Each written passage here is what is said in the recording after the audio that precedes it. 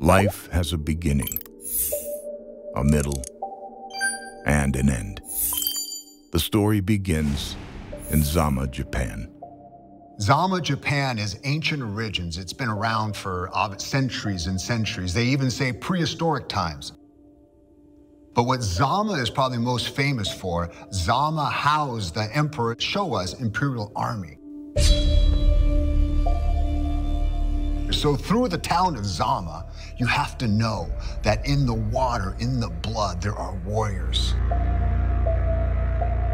I think Inoue, deep in his veins, he's got that blood that came from the Emperor's imperial army. Because it flows through the streams, you breathe in the air, there's a quiet confidence and there's warriors that come out of that town.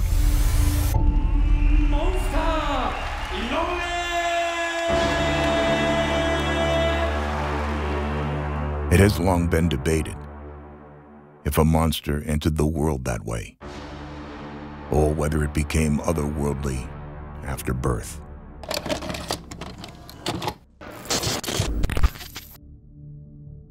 Inoue was born into boxing because his father, Shingo, was a boxer. He's the son of a fighter, so that means it's in his disposition, it's in his earliest training, it's the way that he looks at himself.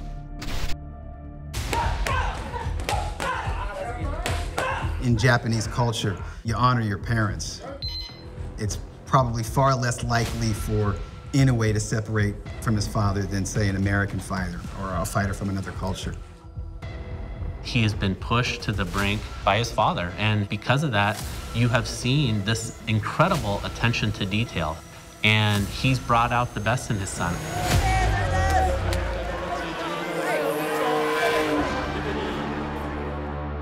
Sometimes the scariest monsters are the ones that are least expected. He comes off as very soft-spoken. He has these boy band looks where you wouldn't think this guy is one of the most destructive forces in all of boxing. Generally speaking, a Japanese boxer, they're not prone or predisposed to self-promotion. You never belittle your opponent. You don't want to show too much confidence because that's looked at as being disrespectful, not only to your opponent, but to your sport. It's like a foreign temperament to us. You know, we really want, like, Mike Tyson, I'm gonna eat your children. What we get with Inoue is something we're not familiar with. Okay, you said that about me, you're gonna beat me, okay. All right, see you in the ring, that's it. Just because you're the loudest dog, don't mean you the baddest dog. I was always afraid of those guys that didn't talk, didn't say too much. He's that guy. He don't talk, he don't say anything at all. Monster! Inoue! The Japanese culture is a very humble culture, but do not mistake humble for weak. Do not mistake kindness for the lack of ferocity. This guy is a beast. The thing about monsters is they're inhuman, possessing powers never seen before.